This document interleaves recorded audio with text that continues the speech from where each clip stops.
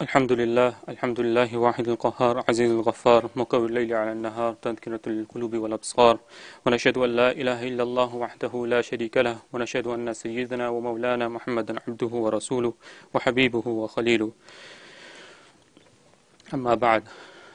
Alhamdulillah is a great blessing of Allah subhanahu wa ta'ala that He allowed us to come to such a gathering where we're discussing the inner realities and to purifying our heart and understanding how to tackle those the diseases that we have developed, or the disease that we have, the inner disease that we have, and how can we purify them, how can we understand the true understanding of it, where they come from, what causes it, and how to remove it. So for this, I was given a topic about lure talk, something, the disease of the tongue. The disease of the tongue, where Allah subhanahu wa ta'ala mentioned in the Quran, and this ayah is also recited when when two people are getting married. It is also recited in the khutbah. And it says, Ya ayyuhalladhina amanu taqullaha. And he said, oh who you believe, fear Allah. Okay, now fear Allah in regards to what? Now Allah subhanahu wa ta'ala said, وَقُولُوا قَوْلًا سَدِيدًا, and speak what is upright.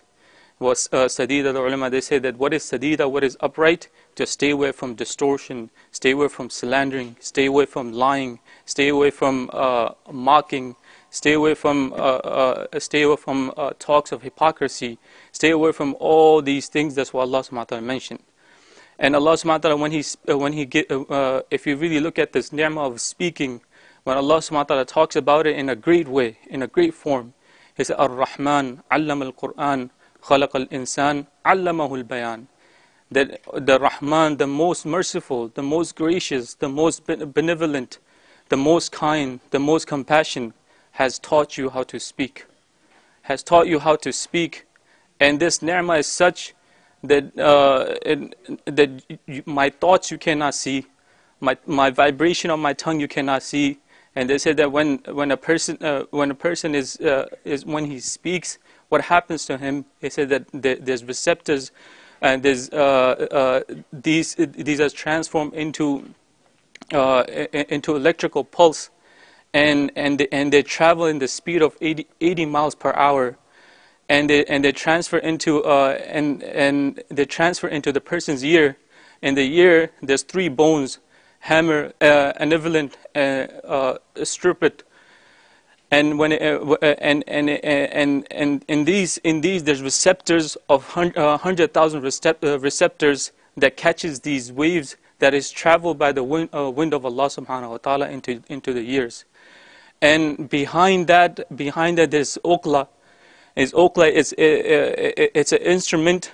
Its instrument looks like the harp, the musical instrument, and has about 6,000 strings, and each one of those strings create different frequency of sound, and that okla is sitting in a puddle of liquid, in a pool of liquid, and from there it creates different frequency of sound.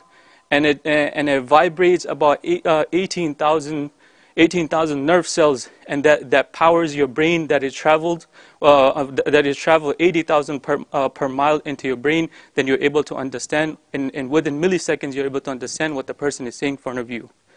This is Ar-Rahman, Allamahu al-Bayan, that He has taught you how to speak. This is the ni'mah of Allah subhanahu wa ta'ala has given. With this same ni'mah, that you could earn your Jannah, you could earn your Jahannam. Either you could earn your Jannah, either you could earn your Jahannam. It's a beautiful hadith of Mu'adh bin Jabal radiallahu an. And who Mu'adh bin Jabal radiallahu an is? He's one of the galaxy of the Sahaba, one of the great galaxy of the Sahaba, who had directly Rasulullah sallallahu alaihi wasallam said, "Uhibbuka ya Mu'adh," that O Mu'adh, that I love you, O Mu'adh. That he is a direct statement of Rasulullah sallallahu alaihi wasallam towards Mu'adh radiallahu an. And Mu'adh radiallahu anhu would be amongst those Rasulullah sallallahu alaihi wasallam said, in the day of Qiyamah, he will hold on to the flags of he will be the Imam of the ulama in the day of Qiyamah, and he will hold on to the flags of ulama. And all the ulama will be behind Mu'adh bin Jabal radiallahu anhu, and he's narrating this hadith. And it's a lengthy hadith, there's no time to go into it. And in the hadith, Rasulullah sallallahu alaihi wasallam, "Ala ukhbiruka bimilaki dhalika kullihi." He said, "Should I not inform you the gist and the core of everything?"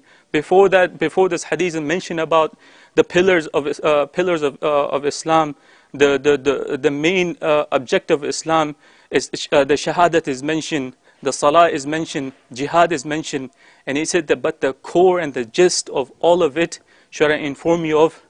Mu'adh radiallahu anhu, he said, of course, Bala ya Rasulullah, of course inform me of it. And then Rasulullah فَأَخَذَ بِلِسَانِهِ, and he got hold of his tongue. And he said, he got hold of his tongue, and he said, وَقَالَ, and he said, كُفَّ عَلَيْكَ هَذَا. He said, restrain this tongue, restrain this tongue. And when he said, stay away from speaking this tongue in unlawful way. And there's Mu'adh radiallahu anhu, he's the Imam of ulama, and he's amazing, he's shocked. He said, he's shocked, he said, Ya Nabi Allah, that we would be accountable of what we speak, we'll be held accountable for what we say. And Rasulullah sallallahu alaihi wasallam, he said, Thaqilatka ya ummuk ya Mu'adh. He said, what's wrong with you, O Mu'adh? He said, the majority of the people that will go into hell is because of this tongue. The majority of my ummah that would fall into Jahannam face down is because of this tongue. The unlawful way of this tongue is used and is described as a snake, is a poisonous snake. And he said, because and the Mu'adh radiallahu anhu is in awe and shocked that he didn't understand the value that this tongue has. And Abu Dhar, the hadith of Abu Dhar Ghafari radiallahu anhu, he said, oh Abu Dhar, I'll tell you one action that is very light. You don't have to break your back. You don't have to stand all night in tahajjud salah. You don't have to fast all morning. You don't have to break your fast. It's very light, very light. But the reward of it is immense. The reward of it is immense. Abu Dhar Ghafari said, of course, tell me what it is. And he's waiting for Rasulullah sallallahu alaihi wasallam to answer. He's anticipated, just like a child. He's anticipated. He said, what is it? A samt. He said, keep this mouth shut. Keep this mouth shut. The Sahaba, they say that Abu Dhar Ghafari radiallahu anhu would not speak for weeks and weeks. He would not speak. He said, if you get control of this tongue, that you don't say anything. Let's put this in, let me give you an example from the Sirat of Rasulullah sallallahu alayhi wasallam. As we know, Rasulullah sallallahu alayhi wasallam is rahmatul lil alameen. He is a mercy for the entire humanity, for mercy for everyone. And as we know what happened in Taif, he's been stoned by the people of Taif in Mina. For 3 miles, his stone being thrown at him, the rocks being thrown at him, and he's been injured for 3 miles continuously. They're pelting stones at Rasulullah sallallahu alaihi wasallam. And Uhud, we know Utbah bin Abi Waqqas, he throws a stone, a rock at Rasulullah sallallahu alaihi wasallam, and hits the face of Rasulullah sallallahu alaihi wasallam, in which that one of the tooth of Rasulullah sallallahu alaihi wasallam becomes shaheed. And he falls back, and his neck hits another rock, and he falls unconscious. The physical pain is unbearable. The physical pain is unbearable, where he's being stoned, and he's been hurt physically. He's been hurt so much so. But these people of Taif, when they came to Medina to accept Islam, Rasulullah sallallahu alaihi wasallam did their istiqbal, and he made special tents for them in Masjid Nabawi, and he would host food, he would prepare food for them, and he would sit with them every night And one night Rasulullah came late, and he presented an excuse to them. He said that I was finishing one section of the Quran that I have not finished, so that took me long. And he sat down with these people of Taif who pelted him, who threw rocks at him for 3 miles in Mina. He did not repent towards them. In Uhud, the Sahaba, they saying, Ya Rasulullah, this is time to make dua against them. What he said, Allahumma ahdi qawmi fa innahum la ya'lamun. He said, oh Allah, guide them, guide my nation. They don't know me. For this reason, they're hurting me this way. And when the time came for Fath Makkah, and they started marching from Medina towards Makkah. When they're marching towards Makkah, they encounter with from Makkah, the family of Abbas radiallahu anh, who was the uncle of Rasulullah sallallahu alaihi wasallam, is approaching towards Makkah, doing hijrat from Makkah. And they met with Rasulullah sallallahu alaihi wasallam as they're marching out from Medina. And they accept Islam, and Rasulullah sallallahu alaihi wasallam said that you're the last muhajirin, and is Fadl bin Abbas, the son of Abbas, and Abbas radiallahu anh himself, and his Ummul Fadl, the wife of Abbas radiallahu anh, is also there, Abdullah bin Abbas. And Rasulullah accepted Islam happily, and he told them that you're the last of muhajirin. After this day, there will be no more hijrah, there will be no more muhajirin.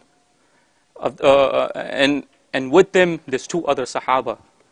Who are these 2 Sahaba? One is Abdullah bin Abi Umayyah and Sufyan bin Abi Harith. Now, not Sufyan bin Harb, not him. Sufyan bin Abi Harith. Who are these individuals?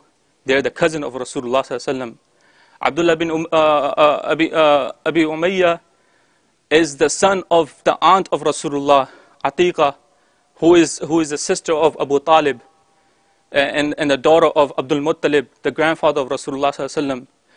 And Sufyan bin Abi Harith was the eldest son of Abdul Muttalib, and he's also the paternal cousin of Rasulullah. They both are first cousins of Rasulullah sallallahu alaihi wasallam. And what he says to them, he said, do not let them enter. I'm not in need of their Islam. I'm not in need of their Islam. I do not want them to accept Islam. And he rejects them. As he rejects them, what made him reject? What made him reject these 2 individuals is because the cause of the tongue. The filth of the tongue that disturbed and hurt the heart of Rasulullah sallallahu alaihi wasallam, who was rahmatul lil alameen. What was the incident with Abdullah bin Abi Umayyah? That in Makkah, when Rasulullah sallallahu alaihi wasallam, the delegation of Quraysh, they said to come and we will sit down with you. We'll think about accepting Islam. And Rasulullah sallallahu alaihi wasallam approaches the people, the leaders of Quraysh, and they start putting, and Rasulullah excited that these people will accept Islam, and he's happy and he's able to talk to them. They start putting unconscious conditions on Rasulullah sallallahu alaihi wasallam. Rasulullah sallallahu alaihi wasallam becomes disheartened from them, and then he said, either you accept. If you accept, he said, I cannot ask these conditions. I cannot fulfill this condition. Neither I could ask Allah subhanahu wa ta'ala to fulfill these conditions. At this moment, he becomes disappointed and he leaves from the people of Quraysh. And he leaves. And Abdullah bin Abi Umayyah, he comes to, and he follows Rasulullah sallallahu alaihi wasallam. He said, oh Muhammad, what is wrong with you? What is wrong with you? That your arrogance is such, na'udhu billah, that you're not able to fulfill the condition of the people of Quraysh. And he said that he said I will never believe in you, even if you put a letter from here to the heavens, and you go to Allah subhanahu wa ta'ala, and you get a sealed letter, epistle, and you bring down 4 angels from there, and they witness that you're the messenger of Allah. I will not believe in you even then. Even the angels come down and they witness that you're the Rasul, you're the messenger of Allah. I will not accept. This hurt the Prophet sallallahu alaihi wasallam so much so that he's not ready to accept that Islam. And it was the intercession of our mother Salma radiallahu anha, and she was wise and she was intelligent. And she was, and Abdullah bin Ibn Umayyah was the brother of al-Mu'mineen, Salma radiallahu anha, she constantly coming to Rasulullah sallallahu alaihi wasallam. He said, Ya Rasulullah, if you reject them, they would, he said, you're the most merciful. You keep sila rahmi. You're the most kind. You're rahmatul lil alameen. If you reject these two individuals, if you reject him, what would happen to him? They'll be destroyed in this world and they'll be destroyed in hereafter. And she's constantly interceding and constantly speaking to Rasulullah sallallahu alaihi wasallam. And as Rasulullah sallallahu alaihi wasallam is becoming softer and softer and softer, to a point become relentless. And he said that bring them. And he accepted Islam, and they became they accepted Rasulullah accepted Islam because of the intercession of his wife Salma radiallahu anh. And the other person, Sufyan bin Abi Harith, he used to read poetry in hatred of Rasulullah sallallahu alaihi wasallam, in mockery of Rasulullah sallallahu alaihi wasallam, and all, they did not throw any pebbles. They did not throw any stones at Rasulullah sallallahu alaihi wasallam. They did not cause any physical harm towards Rasulullah sallallahu alaihi wasallam. But the harm they have caused was the tongue. They spoke foul poetries and mockery of Rasulullah, and it hurt Rasulullah sallallahu alaihi wasallam such. If Salma radiallahu anha was not, if she was not present, these people would have been doomed for the rest of their life, not in this world and hereafter as well. And because of and this tongue that you have to put ihram of, and this ihram is not temporarily. You have to put this ihram till you maut, till you die. And he said as a saying, he said, jurmuhu kathir, jurmuhu kabir. He said this is a small piece of meat. It's a small piece of meat, but the crime is large. The crime is immense of this tongue.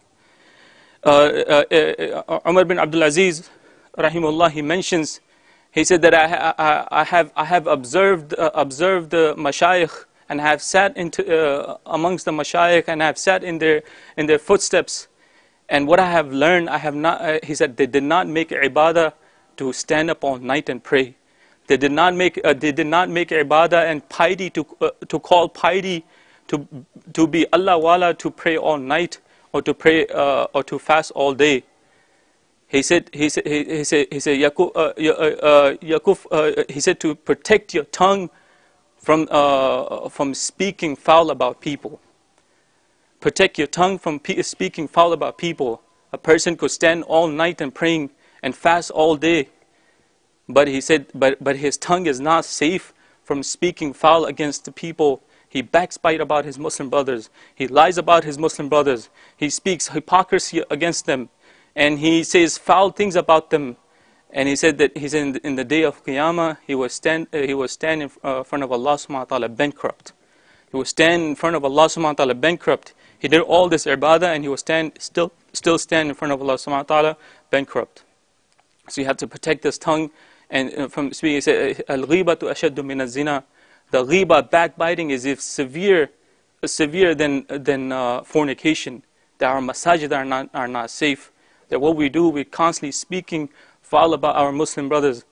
And when Rasulullah laid an eye on Kaaba, he said, what a majestic you are, what a sanctimonious you are, so what a great thing you are. And he's praising the Kaaba, and he turns around to a Sahabi. He said the honor, the izzat of a mu'min is greater than this Kaaba. In other words, you could insult the Kaaba. It's lighter sin than insulting your Muslim fellow brothers. You know, al-Muslimu man salim al-Muslimuna min lisani wa yadi. A true Muslim, a true believer is one that his tongue and his hand are protected. That he does not speak any foul, he does not lie. And he said, and many ahadith, Rasulullah, many ahadith you pick up and you see, and he said that if you guarantee me that you control your tongue, if you could guarantee, you could stay quiet, you could keep your mouth shut, he said, I'll guarantee you Jannah. So many ahadith. Man samata najada, you stay quiet, Allah subhanahu wa ta'ala will grant you Jannah. And so many, and the person who's into the field of purification, who's a salik, he needs to really evaluate what does he say. And Allah subhanahu wa ta'ala physically and biologically have put, that he had put 32 locks upon this tongue, and above that he has put gate on it, that is your mouth.